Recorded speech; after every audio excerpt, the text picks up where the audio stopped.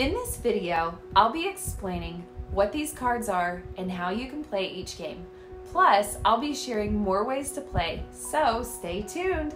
I think a common misconception is that these cards are simply task cards, and that's just not true.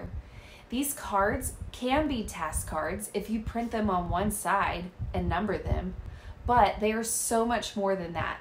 These are self-checking cards so that your students can play independently. Each card has a value so that you don't have annoying dice being thrown around your classroom. Here are the 4 main ways that I use these cards. Way to play number 1, board game. This is the most common way we use our game cards for our classroom. We use the simple board games.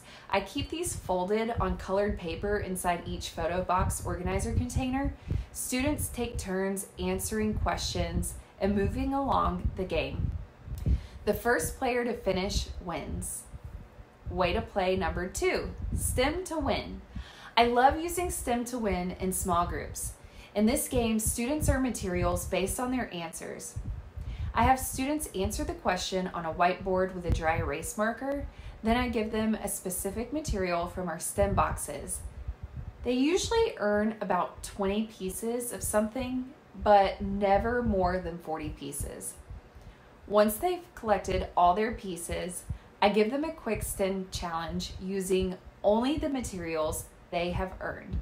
It's so much fun watching them get creative with a limited supply, and it helps them relate to real-world economics. Way to play number 3, Race to 20. This is a fun way to use the cards for independent practice. Students answer questions and use counters to cover each space.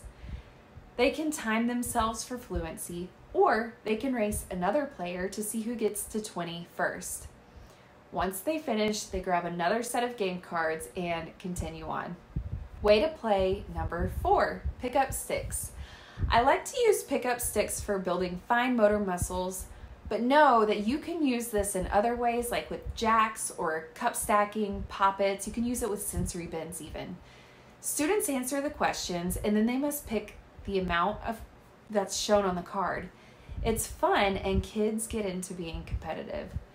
There are more ways to play these games, so be sure you check out this blog post where I'll share more ways to play, plus a freebie with 20 ways to play.